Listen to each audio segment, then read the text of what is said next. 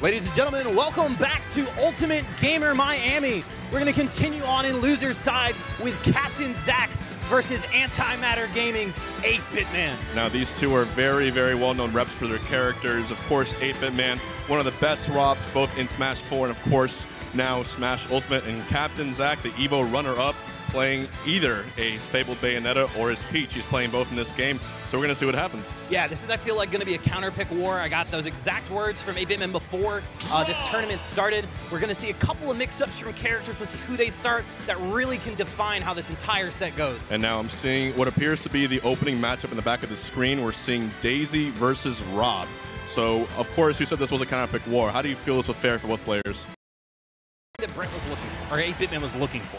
This is the matchup that he wanted to see. He's more familiar with Rob in this game. Obviously a very strong Diddy in 4, but not as familiar with the character. So it's going to be a little bit interesting to see how the set progresses along. We're going to start on Pokemon Stadium, true neutral, baby. And now, well, of course, 8BitMan is so good at using that micromanagement, using lasers and gyros in succession, but of course, Peach has her own turnips, and if you aren't aware, Peach's turnips do have an RNG factor to them. Every once in a while, maybe 1 in 100 or 300 if I get the number, she'll pull out either a Stitch Face or even a bomb. So if you pull out enough turnips, it could prove deadly for the opponent. Yeah, it's the opposition of chaos versus control. Let's talk about the RNG of Peach, whereas everything with Rob is going to be timing-based, whether it's charging the gyro, whether it's the laser progression. It is so scary to see Rob charging that up smash, and we just saw the gyro. Peach Bomber? Negate the Peach Bomber. The hitbox in that thing is absolutely ridiculous, but that's the kind of thing you have to be aware about. Once again, trying to get that up smash off the gyro, but Zack barely avoiding it. This is going to be the scary part here. Peach and Daisy obviously so capable of building up massive amounts of percent on the big body that is Rob. But look right now, it's going to be very close to grounded move, here. And the up air will hit off 8BitMan taking the first stock. Of course, in Ultimate, it is very, very difficult to get out of grounded moves. Rob's down throw, King K. Rool's down throws, and a number of other moves cause that grounding to be automatic. So it's a very smart option, especially at kill percents for a lot of characters. Yeah, the beauty of this game is at the higher percent, it's going to take a little bit longer, but you're actually able to buffer it during the initial animation. So that was just a good call out on 8BitMan's part, knowing when to use that up air. And a Nair trade will net CaptainZack the first stock in this set, and now it's back to even. Both players at low percent. Notice that they're both using projectiles right underneath that first side platform. You see that initial down tilt from Zack. That's going to be a big combo opener. We're going to see it right here as well. If he's able to net those initial percents, you can easily see Rob take 50, 60 damage so quickly. It is true. Now note, both of these characters do have a reflector move. Rob with his side B and Peach with the Toad. So we're going to see if both players want to use these, but they have to call out exactly when the move's going to happen. Obviously, there's clear risk. And right now, 8BitMan trying to go to the ledge. Another gyro and turnip coming from Zack as he adds edge pressure. And the up smash, beautiful read from Zack in center stage, and all of a sudden, the game is back in his control. Killing Rob at actually only 100% too, and he's early stock. Very heavy character. It speaks to just how strong. Peach's up smash is a downer to the forward air. Will this match end already? Look at where even percents already. So much damage coming out of Daisy so quickly. The crowd coming alive for Zack. 8BitMan going for a down smash, a down throw from Toad, getting involved once again, and now Zack ready to whiff his kill options. 8BitMan snaps back to the ledge. Will it be enough? A back air. He's at 124. Misses a laser. Comes back to the top. A turnip. Can he make it back? This is where things get so difficult for the big body characters. Peach is able to cover so many options so quickly against ledge. And it's going to be a miraculous comeback if 8BitMan manages. No! But the turnip spike underneath Pokemon Stadium. Of course, this stage does have one of those strange ledges where there is a ceiling halfway through the ledge. And I'm... I think the crowd is coming alive. They really, really want their homeboys to win. But of course, yes, I'm aware, only one can go forward in this setting. What do you think about counterpicks? Where should 8BitMan take Zack in this case? I feel like lower ceilings are definitely going to help him. I'm really curious to see the platform layouts to see which players are most comfortable with the others. We're going to have a lot of interesting options in Ultimate. We have a lot more stages available to us, obviously. So seeing where they go from this, we're going to stick with the same characters, I believe. See how we see 8BitMan donning the headphones now. Now, do you think 8BitMan will opt to switch characters here? Is he going to run it back with Rob? So I was actually talking with him about this before the event started. He's pretty much only gone Rob so far in Ultimate. Diddy has been a very deep pocket for him rather than a secondary character like we saw in Ultimate. I have heard so many Diddy Kong players say the character does have such big fundamental differences between now and the game. And now, of course, running it back to Pokemon Stadium 2. It's a pure run back, same characters, different day. See the double jab there, trying to get a little bit of progression started. I love that drag down that Peach is able to do. A lot of characters have those multi-hit up airs or even back airs that drag down the characters and do these loops, which are devastating high percent combos, especially on heavy characters with a huge hitbox like Rob. It's really interesting looking at this matchup specifically, though. Both these characters still fairly similar to their Smash 4 iterations. They just benefit so much from the new mechanic in this game. Being able to tilt out of dash, obviously going to be really helpful to Peach at low percent. You're going to see the grab here, not able to connect with the up air. Perfect air dodge from Zack. He missed both kill opportunities, and like you were saying, the mechanics of this game compared to Smash 4, only one air dodge basically at a time in the air allows for much better juggling. And now Peach, considered by many to be a top-tier character, we see Zack taking full advantage of this. Back to the ledge, 8BitMan tries to recover center stage, and a forward air will take the first stock for Zack with unrelentless offensive. That missed tech spelled doom for 8BitMan. Okay, the laser does hit, but it's not a strong one. Charging the gyro on stage, trying to go for a spike, and right now we see, of course, 8BitMan using Rob's incredible finishers, but you have to land those. You got to make sure you get that read on there. Air dodge from Zack. Risky goes low, but that parasol actually negated all of Rob's active hitbox for that downer. Yeah, the more things change, the more things stay the same for Peach. That parasol hitbox, gigantic just as it was in Smash 4. Okay, throwing the gyro down, going for a bit of a double dribble. And now the up throw, that will kill, one of the best in the game. 8 South Florida coming alive for 8BitMan. And now he's just using that up B, almost flexing a little bit. They're both respecting all of each other's spacing right here. We talk about changes in this game. Shields are something that have gotten generally weaker compared from 4. Right. And obviously the bigger characters are going to have a much harder time, especially against a character like Peach with those multi-hit dares. Really hard for Rob to just sit and shield. There is some similarity in these characters and how long they're able to stay in the air and use such high priority aerials. We use gyro right now, so sort of insurance for him to get back onto the stage. Now 8BitMan with his opportunity for an edge guard. The side B will not kill just yet, but it is one of the best finishers. He went for the double down, and now he's getting edge guarded. Can he come back to the stage, or is Zack gonna find it with the Peach Bomber? Missed a down air. Both high percents, they're going for all super omega hard reads, but Zack still not killing with a back air. He's waiting one more second. Both players over 100%. The gyro comes out, the up air will kill, and Zack takes the lead. We finally saw 8BitMan have a moment to commit himself to an advantage state. Was able to close that out. We'll see him start these early combos too here. Right. 32, Hold on, 39. 45. We're counting up here. It's Count Chocula. He's waiting for it, and the up smash. What a beautiful conversion from 8BitMan. If that's not adaptation, I don't know what is. The fastest 0 to death, blink and you miss it. 8BitMan, dominant finish to game 2. Great play from both players. I have a feeling this set will go down to the wire. This will be a Game 5 set from what I'm seeing so far. And now the question is, do we switch characters, do we switch stages, or do we do both? Yeah, both players very contemplative now. Neither really showing too much emotion, just deep in thought about the next move. This is going to be a chess match of any set we might see today. Lilac going to be the stage. We'll see the characters up next. And let me ask the crowd really quick, who are you guys cheering for? If you like 8BitMan, make some noise. And here for Zack, let me hear it. Obviously, the hometown favorite, 8BitMan, going to be the crowd pleaser today. And we see the Bayo switch. This could be big for CaptainZack. CaptainZack, of course, coming all the way from Louisiana, whereas 8BitMan right here in his hometown. Coral Springs, baby, just around the corner. Okay, we have the patented Bayonetta from CaptainZack. And of course, a lot of people were doubting Bayo's ability in this game, but I believe that, didn't 8BitMan say he thought Bayo was at least top 20 in this game? I was about to say, if anyone's going to not doubt the power of Bayo, it's going to be 8BitMan. He absolutely despises this matchup. This is where you're going to see the counter plays and the counter picks start to really take place. If he loses this match, I would expect a character switch. Look, I'm not saying Bayonetta can get rested by Puff at 45%, but I am saying that against a target like Rob, such a big body, I can see why this is painful. And all of a sudden, okay, if that was a different game, which I'm not going to mention, he might have died, but here you have to work a little harder. And then down B tried to go for that witch time, but missed it. Down air. Okay, and of course, CaptainZack went to Lilac Cruise. This stage is the only stage on our roster that actually fully tilts.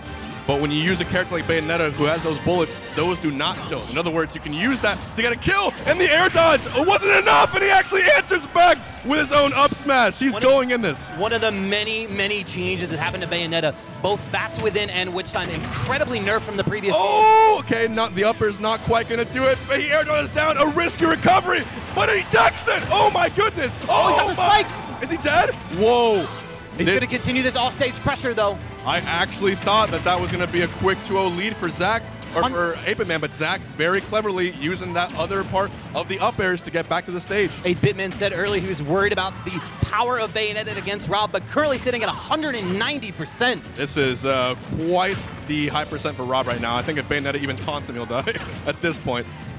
You see him going for the grab. This is where things get difficult. Bayonetta obviously going to struggle to kill these higher percents. We saw him go for the forward throw.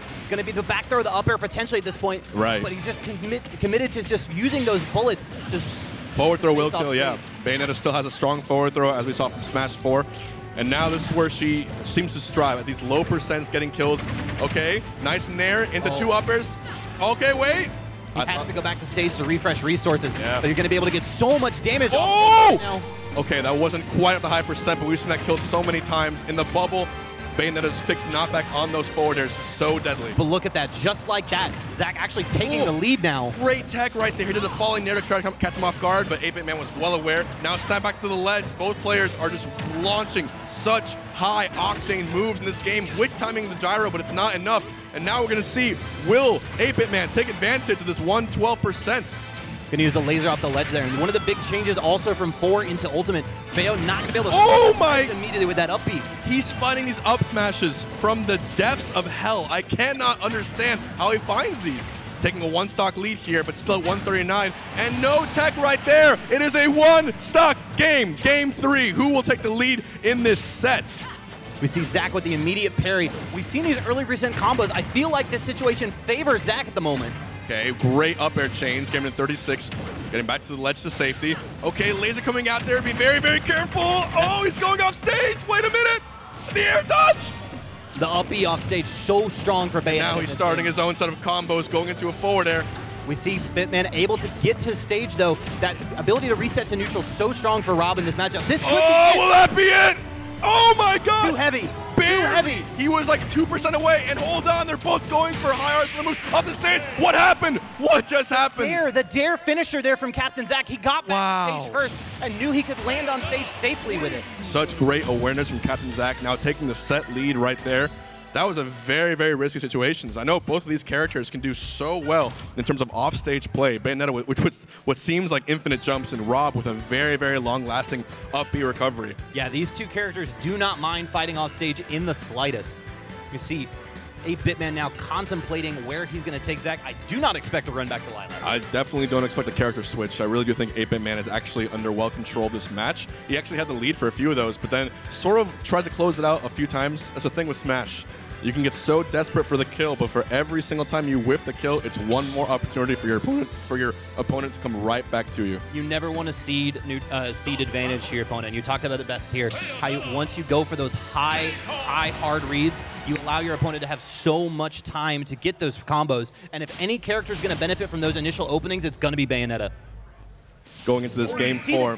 Wait a minute. Now I'm surprised. I'm actually shocked here. This is a huge gamble right now from 8BitMan, but he's opening up very, very quickly right here. We've seen this matchup I don't know how many times in Smash 4, but in this game, not as often. But here we're getting a nice run back, a nice trip down memory lane. Yeah, the early percent combos here from Diddy are going to be a little bit different from 4, but still a similar damage output. The problem is going to be when you get to higher percents. Diddy is going to struggle to kill outside of some initial down tilt into F smash confirms or banana into F smash as well. Right.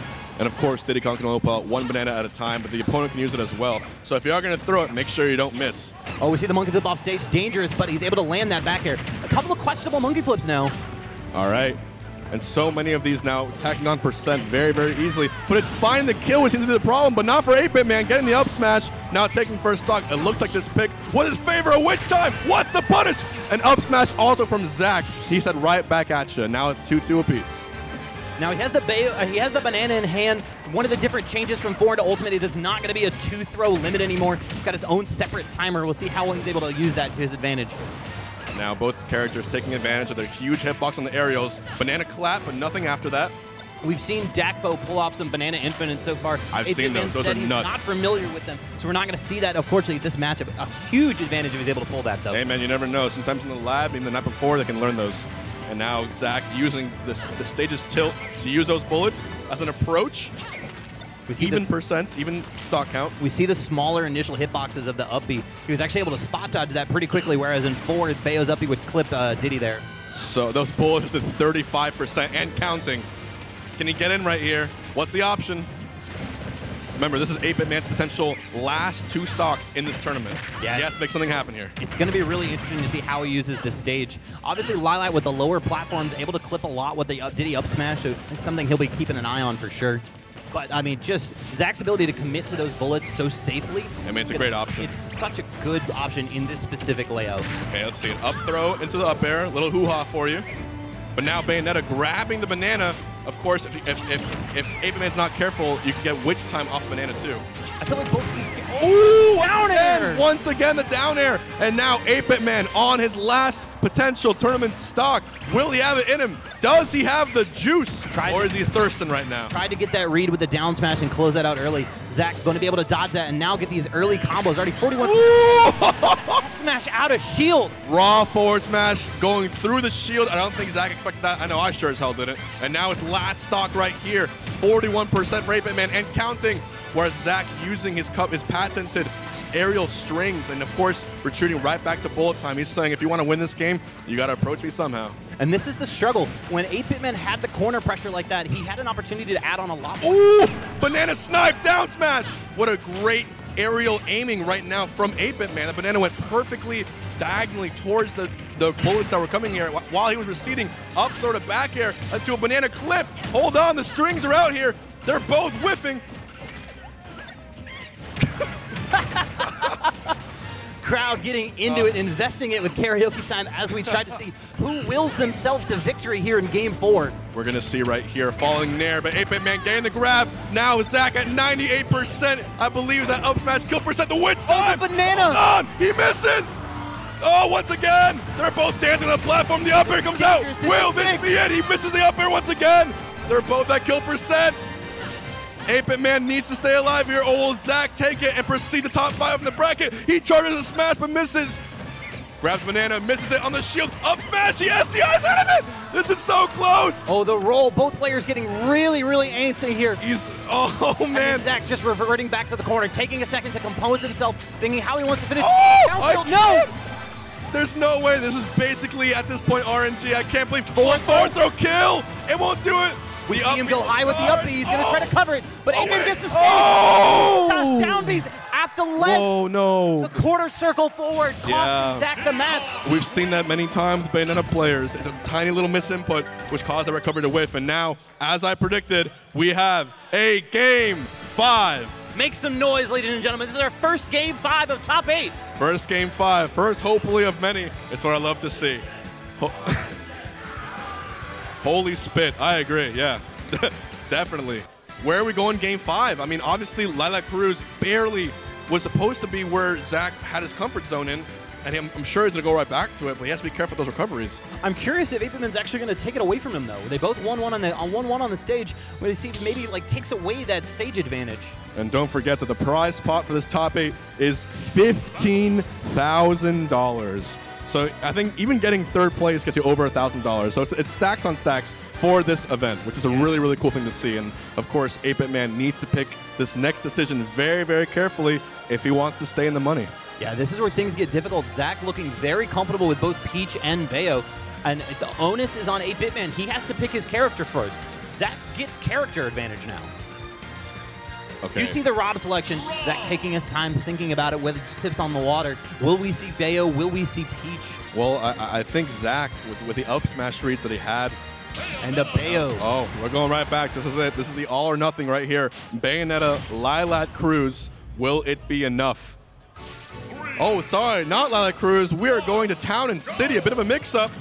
And let's get alive for Game 5. CaptainZack versus 8BitMan. One of the big changes, Town and City now a much taller ceiling. Sides remain the same, so we're going to see some offside kills pretty quickly. Great 73% string to open up the match. You need to be really careful in this stage, though. One back air from Rob. If you miss DI, you will be dead. Oh, yeah, you're out of here. Of course, Bayo being incredibly light. Or that side B. is so strong as well. I'm calling it right now. Side B will probably be responsible for at least 2 kills this game.